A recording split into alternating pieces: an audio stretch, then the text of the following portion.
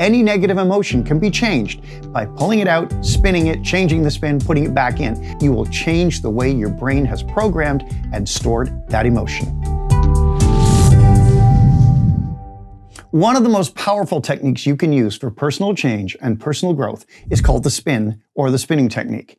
This has been variously attributed to Dr. Richard Bandler, John Overdorf, and our friend, trainer David Snyder.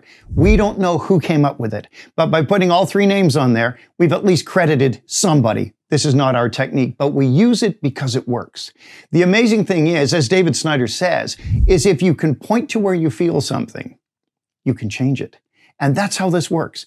All emotions can be felt in the physical body, if you think about it. And by being able to identify where the emotions are, we can change them, we can activate them, we can move them, we can do things with those emotions. I'll give you the example of how the spin works. Let's say you've got a feeling you don't like. You feel upset. Ask yourself, where in my body do I feel this? Point to it. If I feel upset, I might feel a tension in my chest. Then ask yourself, which direction is it moving? Concentrate on it. It has to be moving. Otherwise, you wouldn't be able to feel it. And you'll notice, yeah, maybe it's moving in a circle like this. So imagine you grab it, pull it out in front of you in space. It's still moving. Now reverse the spin the other direction. And now speed it up so it's going really fast. Now grab it and shove it back in. And check. And notice it's changed. Do you like the way it's changed? If you like it, leave it like that. If you don't like it, notice again which way it's moving. Take it out, change the spin, change the direction, put it back in, slam it back in, and notice again that it's changed.